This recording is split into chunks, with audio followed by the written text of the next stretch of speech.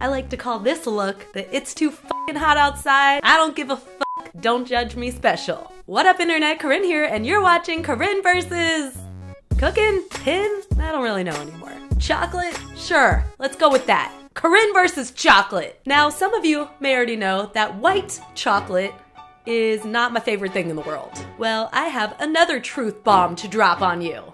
Milk chocolate sucks too. Yeah, I said it. If I'm going to consume chocolate, I want it to be dark and bitter, like my heart. Some of you may be saying to yourself right now, who gives a fuck? I could care less about your goddamn chocolate preferences. Well, there is a point, okay? And that point is that a lot of you have been suggesting that I try to make chocolate cigarettes, and I have a couple questions for you. What and why? Yeah, I have no idea what the fuck a chocolate cigarette is, so I had to look that shit up. I found several different variations of them, the first being a very fancy French technique involving a marble slab. These are pretty cool, I guess. They're used for decorating cakes, but I wouldn't really call it a cigarette. Next, I found this YouTuber who tries to replicate the chocolate cigarette candy that was very popular in the 1950s. She does a pretty good job and actually puts a bunch of effort into creating packaging and all that jazz, but I still don't get the point. You gotta peel the paper off the chocolate if you want to eat it. I don't like it. Lastly, there's this guy who just basically reviews a chocolate flavored cigarette. Now, I think it is my DIY duty to try to replicate all three of these things. So let's get started, shall we? That's what happens when you smoke too many chocolate cigarettes, kids. Okay, all right, okay. So the first thing I had to do was order a marble slab because I don't have one of those. And none of the stores in my general vicinity carried them. Thank God for Prime shipping because this shit is heavy as fuck. Hashtag not sponsored, by the way. As I mentioned before, it's fucking hot outside right now. And that doesn't really bode well for chocolate projects. So I got my AC pumping and I'm dealing with this shitty air conditioner situation because I live in a 100-year-old house. It's also humid as fuck outside. So I'm really not sure if this is gonna work. We're gonna give it the old college try though. I don't even know how the fuck he's sitting outside. Are you hot? Oh, maybe. You've been wearing that shirt for like 3 days. All right, I got my chocolate here, and now I just have to melt it, and then you're supposed to wait a while and stir it until it cools down enough not to fucking burn your lip like an idiot. Yeah, I think I have to wait a little while longer.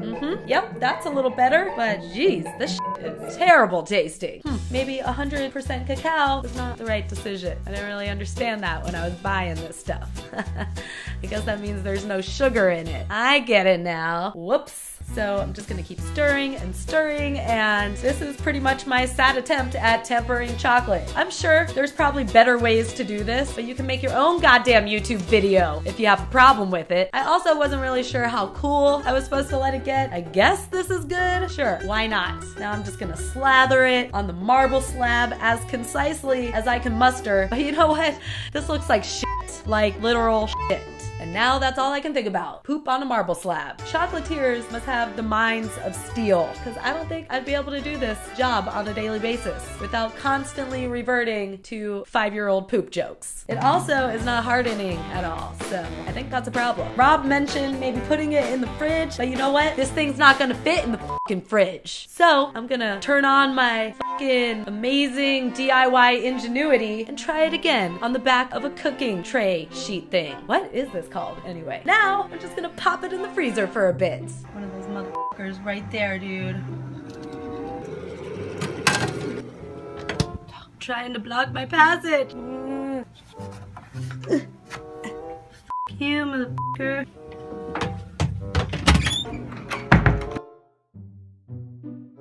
Can you do the thing for me? Thanks. You're the best. There's a big one over in the corner. Oh yeah, he's moving. He's on the move. He's on the move. What do you need me to do? Get the thing. Here, you can just pass it to me. Out of the freezer. Oh, he's a big one. Yeah, that one's a big one. Right, hey. Quick, like a bunny. Both of these things? Just the one. The other one's left over from the mirror cake. Thanks. I don't think it being all dewy is a good sign, because as we all know, water and chocolate don't really get along. Maybe if I just wipe it down a bit. Sure. Okay, here we go. This is exciting. Time to use the scraper and, well, I don't really know why I was so confident. This didn't work at all. Maybe the stuff on the marble slab hardened some. Nope. Okay, well, guess I have to move on to the good old sucking it into a straw approach. Even though plastic straws are the devil. Yeah, and now into the freezer they go. After I put the straws in the freezer, I went to bed because I was tired. I woke up this morning and I found that the chocolate had hardened. I left the air conditioner on all night because it was hot as a motherfucker in here. So I'm thinking I should have waited a little longer before I scraped the chocolate off the marble slab, but I think it's not usable anymore for tempering because it is what the chocolatiers called bloomed. So I'm gonna go out and get some more chocolate from my favorite tea shop because they sell the best chocolate in the whole wide world. That's right, I got my vegan, gluten-free, low glycemic, 88% cacao chocolates, Cocoabunga. Am I right? Yes. Now I just have to melt this batch. Yeah. Thing is so fucking heavy.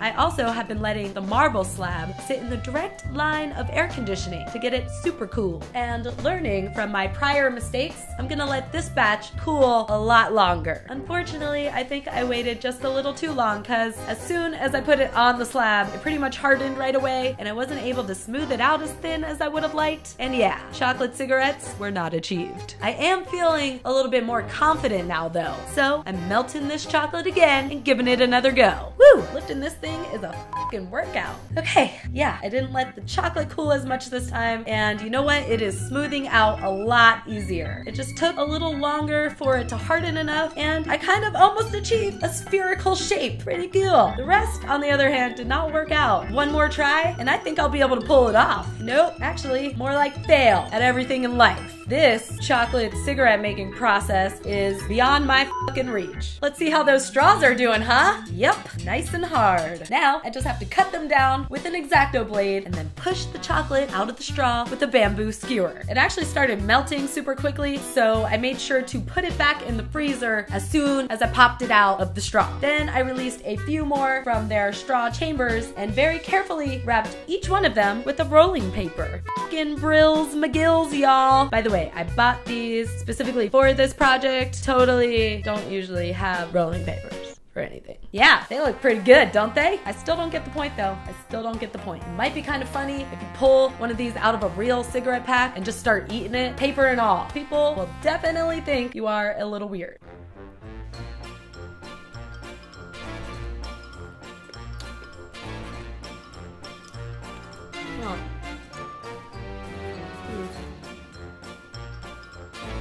I made these ones with the 100% cacao. Okay, so I know smoking is bad for you and everything, and you should never do it, but I would be remiss if I didn't try to roll up a real chocolate cigarette. So just gonna grind up some cacao nibs and roll them on up.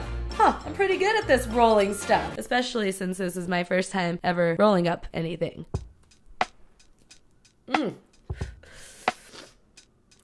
making me a little lightheaded. Yeah, man.